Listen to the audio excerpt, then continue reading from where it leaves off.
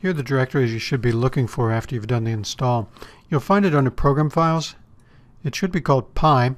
Now I haven't refreshed my screen since I did this install, so I think I'm going to have to go look for it over here in this pane.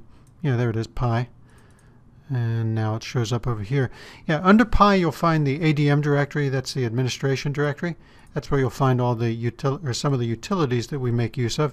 This is where the binaries are stored. Now the DAT directory is by default where the archive files are kept.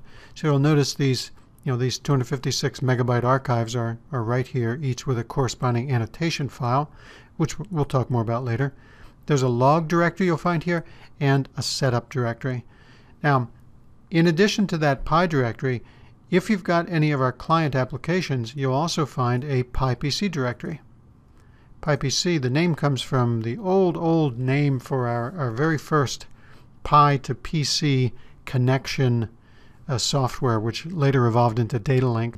It's basically where all of our clients go. So PyPC is where you would find, for example, the directory for Process Book, the directory for the DataLink add-in to Excel.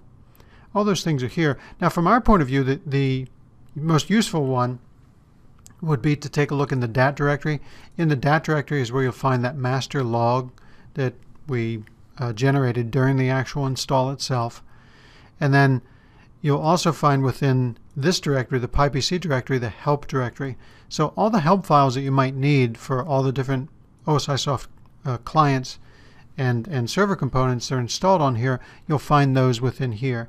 Now the one exception to that rule is you'll find under interfaces, each individual interface has not a help file but its own documentation. So you'll tend to find that, the help for the interfaces in the interface directories.